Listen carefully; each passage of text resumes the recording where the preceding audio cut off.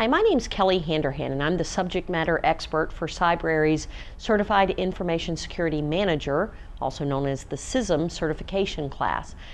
This class is directed at information system managers that want to bring in an element of security, to understand what the requirements are, look at the threats and the vulnerabilities, and make good business decisions in order to manage risks effectively on their network. This is not a highly technical exam. It really is more from a managerial perspective. So even though we do go through ideas of access control models, security models, cryptography concepts, they're all at a fairly high level. So this is appropriate for anyone that wants to extend their credentials in the world of information security management.